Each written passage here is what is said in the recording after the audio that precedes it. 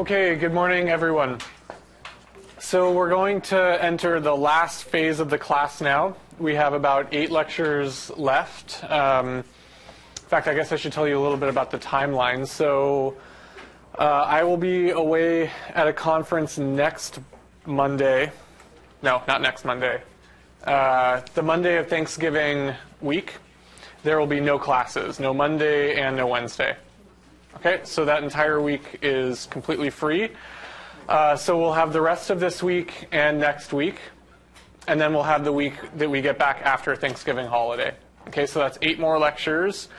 And originally I thought about having a unit on linear algebra and then a unit on vector calculus, but I think that that's a little bit redundant, so I'm going to try to combine the two, because really linear algebra and vector calculus have a lot in common. Okay, so I'm going to kind of interweave these two topics together. Today we're going to be doing an overview of vectors, so just kind of vector spaces.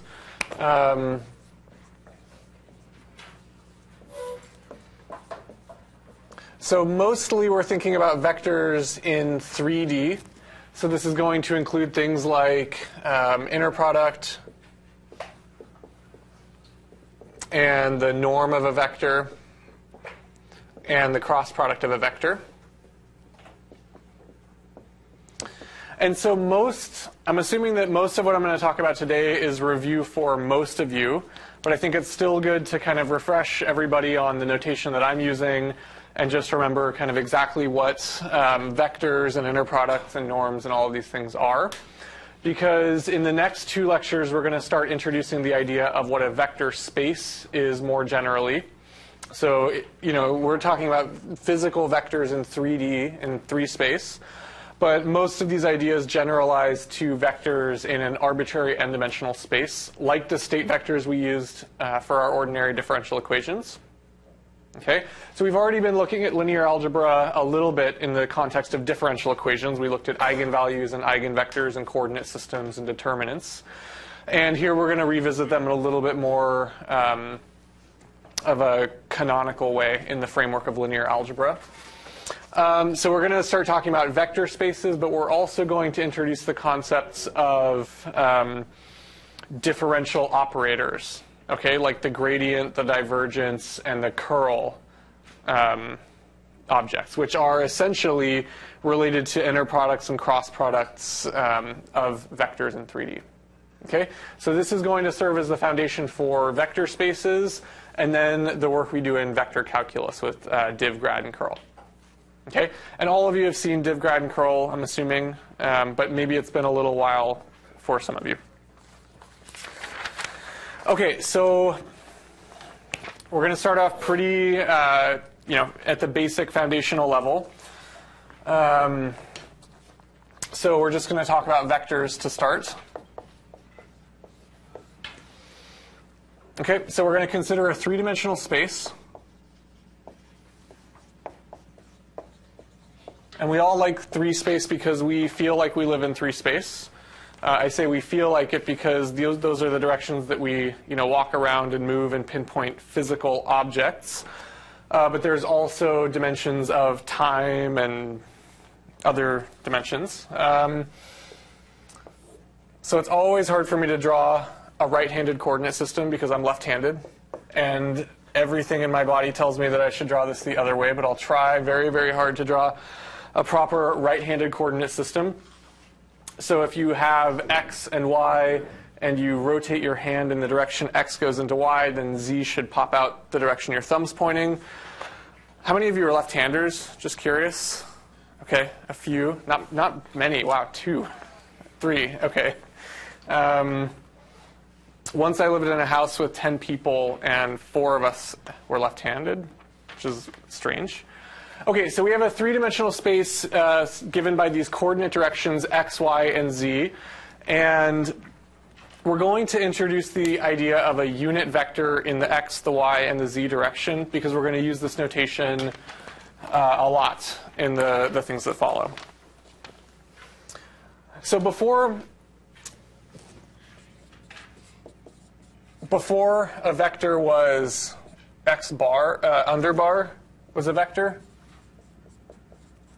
But now I'm going to write x with an arrow on top as a vector. And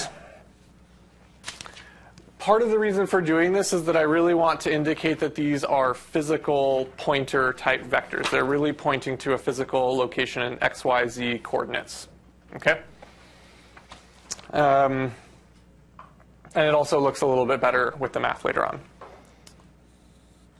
So we're going to define these unit vectors in the x, y, and z directions, and we're going to call them I, j, and k. Okay, and these are really vectors. I is a vector, j is a vector, and k is a vector, and they each have unit length, and they're only aligned in one of the coordinate directions. Okay? So I, j, and k are unit vectors, meaning that they have unit length. Okay? And we've talked about this a little bit before, but the I, j, and k directions form an orthonormal basis for this three-dimensional vector space. Okay? So these form an orthonormal basis. So what's the difference between orthonormal and orthogonal?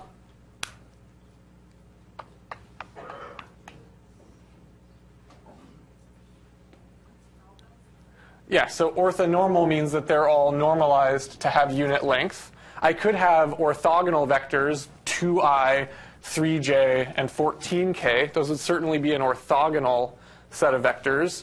But if they have unit length, then they're orthonormal. They're normalized. Okay? And a basis just means that every possible direction in my vector space can be written as a linear combination of these primal basis vectors. So we'll talk a little bit more about what a basis means formally when we get to vector spaces, and that'll be a little bit later in the next couple lectures. Okay? Sometimes we call this 3D space a Euclidean space because all of the coordinate directions are straight. And the space is the same no matter where I put the origin. No matter where I zoom in, the space basically has the same flat x, y, and z directions. There are lots of spaces that are curved. Like if you write down the gravitational potential of a heavy planet or a neutron star or something, it actually bends space around it. So the equations of motion would be written in a curved space. But we're talking about nice, simple, flat coordinate systems called Euclidean spaces. Okay. So if I was on the surface of a sphere, like the Earth, if I was on a big, flat field, then it would look locally like a Euclidean space because it's locally flat. Even though if I zoom way out, we would see that the surface is actually curved and is not that Euclidean. Okay, so I'm going to go through the basics. We're going to go through vector addition, vector subtraction, and then we're going to get to the dot product and cross product. Okay? So in my x, y, and z spaces, I can have my vector a and b. And I'm sure all of you know that to add a and b, we essentially just tack a onto the end of b, or vice versa. We could tack b onto the end of a, and we get this vector a plus b. Okay, pretty straightforward. And you can write this like, so I haven't actually told you what a is. Let's say a is some component ai, a1 in the ith direction, plus a2 in the j direction, plus a3 in the k direction. Okay? So we can write any vector. I told you that I, j, and k formed orthogonal basis. And so I can write any vector A as some linear combination, some constants times I, j, and k added together. Every vector can be written this way. B is going to be the same thing, b1i plus b2j plus b3k. And so a plus b, if I have a1 in the x direction and b1 in the x direction, and I add them together, I just get a1 plus b1 in the x direction, plus a2 plus b2 in the j direction, plus a3 plus b3 in the k direction. Okay?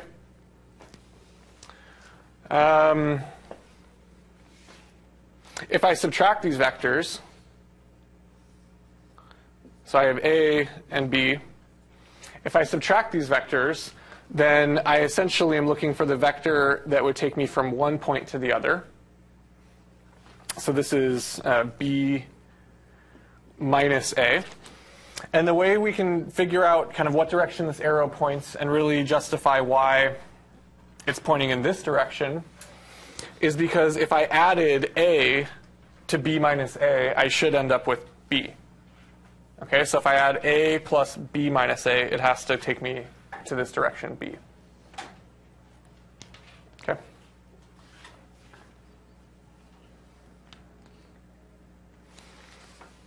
Okay, good. So we're going to pick up a little steam. So we always, before, have written vectors as column vectors, right? Little n by 1 or 3 by 1 matrices. Okay? So we can write vectors as 3 by 1 matrices. And this is what we've always done in the past. So we can say that A is equal to A1, A2, A3. B is equal to B1, B2, B3. I, j, and k are super easy, right? I is just 1, 0, 0. J is 0, 1, 0. And k is 0, 0, 1. Okay, so what we're talking about here is a way of representing a direction in space. Okay, A, B, B minus A plus B, these are all directions in a three-dimensional space. They all point to some object. Okay, and this is one way that we can represent that information, is in a column vector. Okay, good. So now we're going to talk about inner products. And inner products are going to be extremely useful. So the reason I'm starting off really, really slow today is because the basic ideas of inner products and cross products and vectors, these completely generalize to higher dimensional vectors. And so in the next part of this class, in ME565, we're going to be talking about how to solve partial differential equations, Fourier transforms, Laplace transforms, things like that. And all of those ideas naturally live in a big high-dimensional vector space. Okay? That means a vector space where your vector is really, really, really tall with a lot of entries in it. Okay? And things like inner products generalize, they don't just apply to vectors, they also apply to things like functions. I can tell you how close two functions are to each other by looking at the inner product of those functions. Okay? So I really want to start building this up simply so that we're really, really comfortable with these ideas, because we're going to bend them to the limits of their definitions. So I want you to know what the limits of those definitions are. Okay? So for an inner product, there's a lot of different ways to write this. Everyone has their own favorite way. I'll just tell you all three of the kind of common ones. So we usually write an inner product with a dot, and sometimes we call it a dot product because you're dotting these together. So a dot can be a verb of what you do to two vectors if you take their inner product. So A dot B is just A1, B1 plus A2, B2 plus A3, B3. And notice that this is just a number. I took two vectors, I dotted them together, I get a number. Okay, so this is a scalar. It's not a vector. Another way to write this is you can say A paired with B using these funky brackets. Okay, this is the Dirac. This was invented by Dirac for quantum mechanics, and he was using functions and kind of generalizing this idea of an inner product. So this is a Dirac-Bra-Ket notation. So this is a bra and this is a ket, and they form a bracket. Pretty clever. And you can put stuff inside there too. So another thing we can do, if we choose to write our vectors as column vectors, which is what I kind of prefer to think about. I always think of vectors as being column vectors in my mind. Then I have A transpose B. That's also a way of writing the inner product, right? If I take A transpose, now it's this row vector, times B1, B2, B3, my column vector. And if I multiply this matrix by this matrix, I get the sum of all those pairs, which is just a number. Okay, so these are three different ways of writing the inner product. I'm totally fine with any of them. Usually I'm going to write it this way, because this is kind of the most common.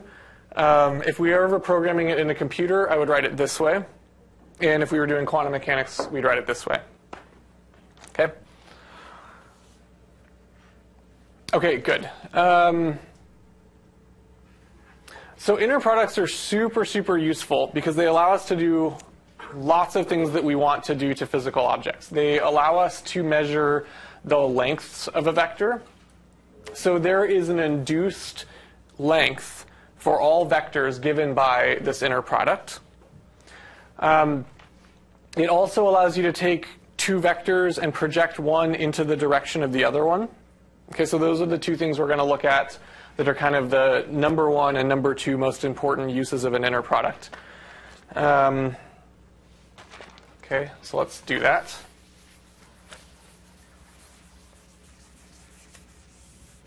And of course, we didn't have to use the I, J, and K directions. We could have introduced cylindrical coordinates or spherical coordinates, which at some point we will do. But for now, we're going to use these nice Cartesian Euclidean coordinates, okay? Because they're nice and Euclidean. Okay, so from the Pythagorean theorem, we know that the length of A is equal to the square root of A1 squared plus A2 squared plus A3 squared. Okay, I just take the sum of the squares of all of the components. I take the square root. I can do this because A1, A2, and A3 point in different directions. They're in the I, the J, and the K direction, and because they're completely orthogonal. If I, J, and K were not orthogonal, then this would not be the length. This completely rests on the fact that I, J, and K are orthogonal to each other, or else the Pythagorean theorem would not hold, because you need right triangles, right? And so we call this length.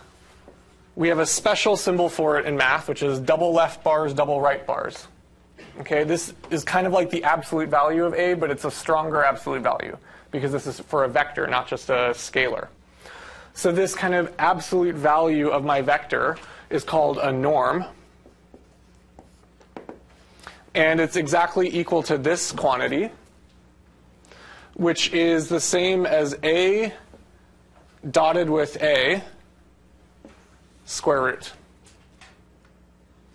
All right, if I took A dot with A, I would have A1, A1 plus A2, A2 plus A3, A3. Right, A1 squared plus A2 squared plus A3 squared to the 1/2 power. Okay.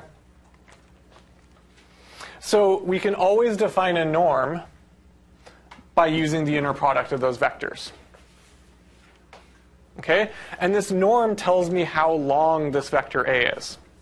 Right? A short vector A will have a small norm. A long vector A will have a long norm. If I have two vectors A and B and I want to know how far apart they point, then I would take the norm of A minus B. And that tells me how far apart these two vectors are pointing, the distance between A and B.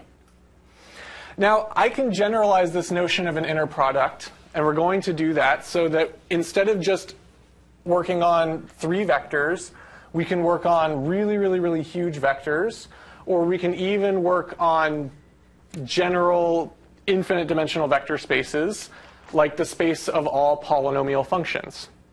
Okay, so later we're going to find that the space of polynomials satisfies the definition of a vector space, which I haven't told you about yet. And so it's possible to define an inner product, and it's also possible to say what is the length, what's the distance between 2 polynomials, or 2 functions, right? 2 Taylor series expansions. So this idea of a norm is way, way more general than just 3 vectors, but it has a super simple interpretation in the case of 3 vectors. It's just the length of that vector. And it's the inner product to the half power. Okay? Any questions at this point? No? This is pretty much all review? Yeah, mostly? Okay. So one thing we can do that's kind of a common thing is I can take a vector that does not have unit length and I can make it into a vector with unit length. So I can normalize. It's a nice, funny word. So the reason we call this a norm is because it's the length, and we can use it to normalize a vector. So I can normalize a vector A by just saying A divided by the length of A. Okay? And now this is a unit vector. Or a vector with unit norm, with norm equal to 1. So norm means length. Unit length means it's a unit vector. So I normalize A by dividing by its length. Does this make sense? Okay, if you took the norm of this, it would have norm 1. Okay, good. Okay, so this is kind of the algebraic definition of inner product, right? I took a vector A, which was a column vector, and I multiplied it by its transpose, and we got a length. So now we're going to talk a little bit about the geometry of what an inner product means. And so this is really a measure of orthogonality. So the inner product will tell me how close or how far from orthogonal are 2 vectors. Okay, which is a really, really, really important concept. So if I'm going to create a basis for some vector space, I had better be able to tell if my vectors are orthogonal or not. Okay? So the way we're going to do this is we're going to construct 2 vectors again.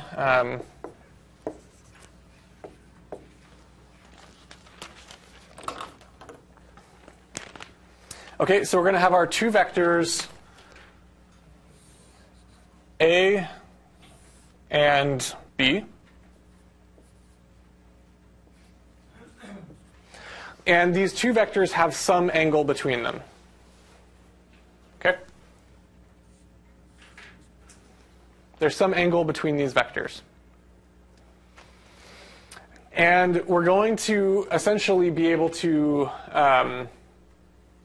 write the dot product of A and B in terms of the length of A, the length of B, and this angle theta. So we can say A dot B is equal to, well, I think it's got to be the length of A times the length of B, and it's got to be times cosine of theta. Because we know, so I'm acting like you don't know anything about inner products, but really you know a lot about inner products. You know that if A and B are pointing in the same direction, then that's the way that you get the biggest inner product, right? And if A and B are completely orthogonal, then they would have 0 inner product. Right? This is a fact that we know. If A and B are orthogonal, they have 0 inner product. If A and B point in the same direction, they have kind of the maximal inner product. And so I have the length of A times the length of B times cosine of theta. When this theta is 0, it's 1. And when theta is 90 degrees, when they're completely perpendicular, this dot product is 0. Okay? So if parallel, then A dot B is just the length of A times the length of B.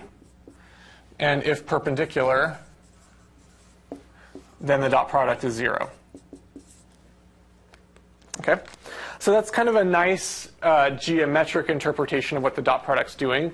You could prove this formula is true by using the law of cosines from trigonometry, which I don't remember. But I do remember this, because this one actually makes sense physically. What else?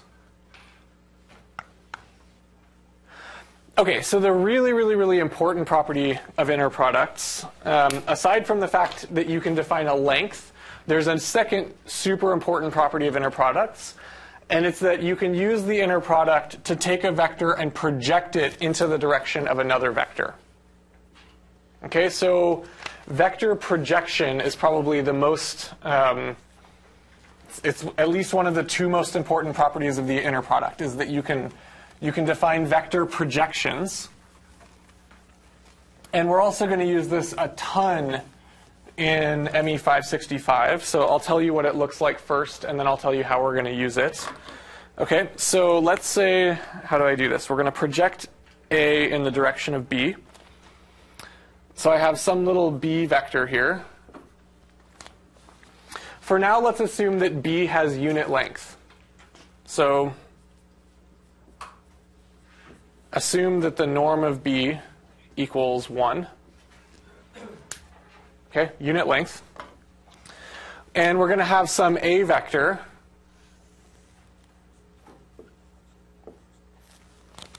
Then oftentimes what I want to do is I want to project A into the B direction. So I'm going to write this out because the English is important. So we're going to project A into the B direction. So especially if B has unit length, I think of it as a direction. All unit vectors point in a direction, and they uniquely define that direction. Okay? So what I want to know is how much of A is in the B direction. So what I really want to know is, in the B direction, what is the projection of A onto this B direction? How long is this projected black dashed vector? Okay, so this dashed black vector, the length of it, so the length of my dashed black vector is equal to A dot B. Okay? The dot product of A with B is the length of this dashed black vector. It's how much of A is in that unit B direction. And then if I actually want to represent this dashed black line as a vector, I would say A dot B, this is just a number, it's just a length, times B. This is a vector pointing in the B direction.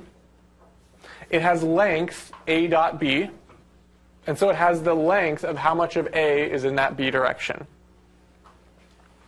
Okay, how many of you would like me to say this again? Does that make sense? Yep. Okay, good. So this is A projected onto B. Yeah.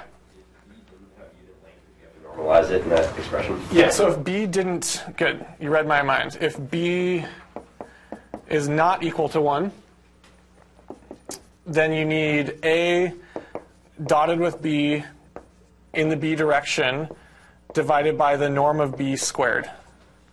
Because I pick up a length here and here. Because I have two factors of the length of B in the numerator, so I need to cancel out two factors of the length in the denominator. Yeah, so this is kind of the generic projection. Good. Yeah? Repeat it one more time. The second part? The first part. The first part, yeah. So if I have some direction B, and I want to know, and I have some vector A, and I want to know how much of A is pointing in the B direction. So I want to decompose A into some B part and then some other part. I take the dot product of A and B, and that tells me the length of how much of A is in that B direction, as long as B is a unit vector. Yep. Yeah. Norm of B squared. Mm-hmm. Okay. Yeah, because you get a norm of B from here and a norm of B from here. So you have to have a norm of B squared here. Okay, good. Okay, I have time to tell you about two super useful inequalities.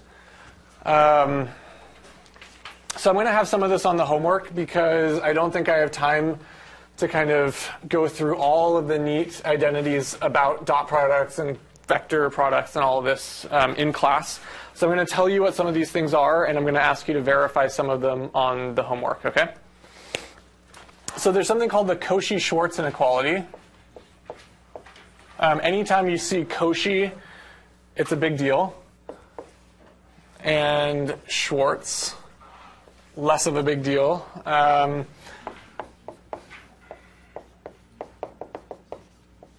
Okay, so the Cauchy-Schwarz inequality says for any two vectors, we have the following identity. So A dotted with B is just a number, right? It's a scalar number. And so I can take its absolute value.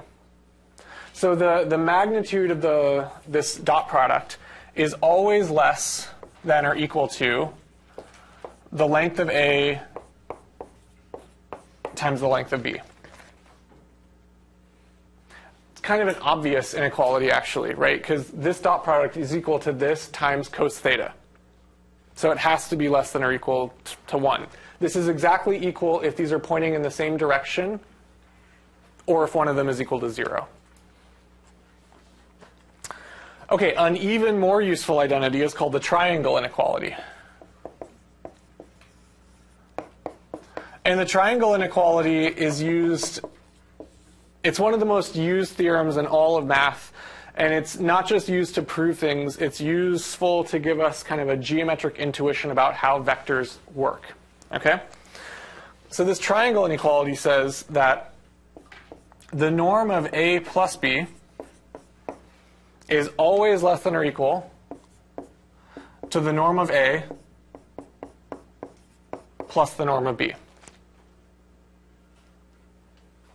This has a super simple geometric interpretation. I have some A, and I have some B. And so we know that the vector A plus B is something like here, right? Now, this vector can only be equal to the sum of these lengths when A and B point in exactly the same direction, because they're adding in the same direction. Anytime A and B don't point in the same direction, part of A is canceling some part of B. Okay, there's like this orthogonal direction where A is positive and B is negative, and they're canceling. So some part of A and B are being canceled out. And so this length, A plus B, is always less than or equal to A, length of A plus length of B. And they're only equal when A and B point in exactly the same direction. It's that simple. If you want to see the proof, it's in my notes, but I don't really want to write it down. It's kind of boring. But it's also really, really useful. And it uses the Cauchy-Schwarz inequality, which is probably why people gave it a name.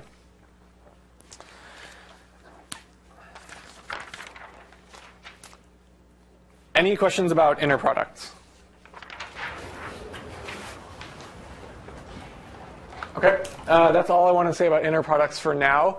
Inner products are going to come back in a big way when we talk about vector spaces. They're one of the defining properties of a vector space is that you can define an inner product. So you can define the length between two vectors or the length of a vector. And it's an idea that generalizes way, way beyond three vectors. Okay, so we're going to use it to define the length between functions. And these functions might be the solutions to partial differential equations in an infinite dimensional function space called a Hilbert space. But don't worry, we're going to do that next quarter after Christmas, so it's so far away we don't have to think about it. Okay, so now we're going to talk about the cross product. The cross product is cool because it also has a great geometric interpretation. Okay, all of these things they're vectors, right? They're fundamentally geometric objects. So we still have our two vectors a1i plus a2j plus a3k. And we have b equals b1, shouldn't have erased it, plus b2j plus b3k. The cross product, how many of you have know how to compute the cross product right now? If I give you two vectors, you'd compute the cross product. Almost everyone, right? And what would you use? MATLAB? Okay, good. So see, this is actually, I don't remember how to do this in MATLAB. I'm assuming there's a cross command, but I don't know. So the way that we all learn how to do this in school is using the determinant of a matrix that we construct, right? Okay, so the cross product is given by this cross, A cross B. And we say A cross B is equal to the determinant of a very special matrix given by I, J, K, A1, A2, A3, B1, B2, B3. Now, as far as I'm concerned, this is a pretty dangerous notation because I, J, and K are not numbers. And so acting like they're numbers in a matrix is pretty dodgy. But this is a nice way to remember the cross product formula. And it actually is kind of amazing. Remember I told you that the geometric interpretation of the determinant is the volume of the span of these vectors, either the row or the column vectors. That same interpretation applies for this cross product, which is kind of amazing. So this determinant really does have a geometric meaning, even though we're plugging in weird vectors in a matrix and it doesn't make sense. Okay, so the way you take this determinant, I'm just going to write it out in long form one time, is you take I times this 2 by 2 determinant. Okay, so it's I times the determinant of A2, A3, B2, B3. Not plus J, minus J times the determinant of this 2 by 2, which is A1, A3, B1, B3, plus K times the determinant of A1, A2, B1, B2. Okay, and you could take these determinants and you get A2, B3 minus A3, B2, A1, B3 minus A3, B1, dot, dot, dot, dot, dot, right? You can take these determinants and you get some funky expression in terms of all of these A's and B's. But notice this is a vector. The cross product is fundamentally a vector, not a scalar, which is interesting. It's somehow different fundamentally than the inner product. The inner product takes two vectors, gives me a number. Cross product takes two vectors, gives me a vector. Now, it's interesting that this A cross B vector is perpendicular to both A and B. Okay? How would I verify that? So this is a homework problem. How would I verify that A cross B is perpendicular to both A and B? Dot product of this with A, and then the dot product of this with B. Okay, I'm going to write this out long form because I'm going to use it later. So this equals A2B3 minus A3B2I minus A1B3 minus A3B1J plus A1B2 minus A2B1K. Okay? So you would take this vector and you would dot it with A, this times A1 plus this times A2 plus this times A3, and you're going to find that all of this stuff just magically cancels out. This vector is perpendicular to both A and B. Not only are they perpendicular, but they also follow a right-hand rule. So if I have A and B, then A cross B points perpendicular following the right-hand rule. Now, this isn't some magic way of the universe telling me that I'm fundamentally wrong. This is just how we define the cross product. Okay? If we wanted to define it left-hand, I would just flip B and A. No problem. Okay? So left-handed does mean sinister, right?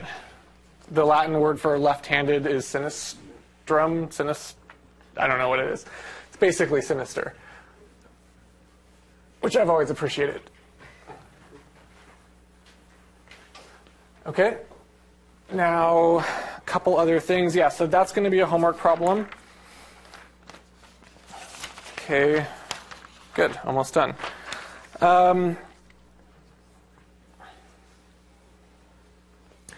So the idea here of this cross product, if we're going to think about it geometrically again, we have x, y, and z. And we have our vectors. I drew this really badly. We have our vectors A and B. So the length of my cross product, the magnitude or the norm of my cross product, is equal to the area of this parallelogram,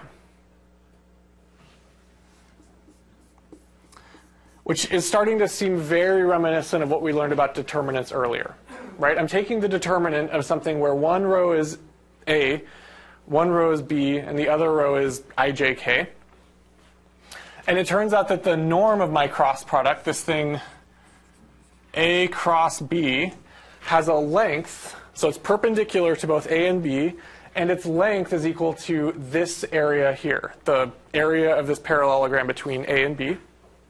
You could prove this. It is in the lecture notes. The basic idea is that if I take A and B, then they have some angle theta between them. And this height here is equal to the norm of B times sine theta. And so the area of this parallelogram is norm of A, kind of the base, times the height, which is norm of B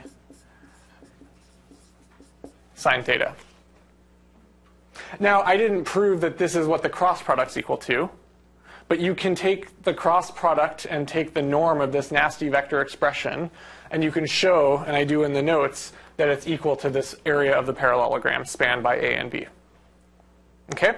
So if A and B are nearly parallel, then this parallelogram has almost no area, and my cross product is super short. But if A and B are perpendicular, then this parallelogram is going to have the maximal possible area, and A cross B is going to be as long as possible. Okay, so the length of A cross B depends on how orthogonal A and B are. Okay, so this is starting to look very reminiscent of the dot product. Right? The dot product was length of A, length of B, cos theta. This is equal to the length of A cross B. Okay. Any questions so far?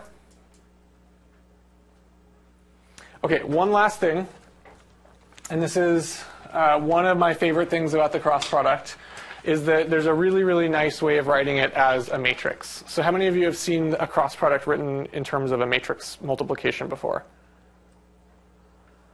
Okay, even in a really dry lecture, I like to have at least one thing you haven't seen before. So we have this expression for A cross B equals all of this stuff, right? And so I can take that and I can write it. I'm going to get rid of everything but the bottom row. Okay, this is A cross B on the bottom. So what I can do is if I write B as a column vector, B1, B2, B3, then there is some matrix that will give me A cross when multiplied by B. Okay? There's some matrix that when I multiply it by a column vector B, it does exactly the same thing as A cross B.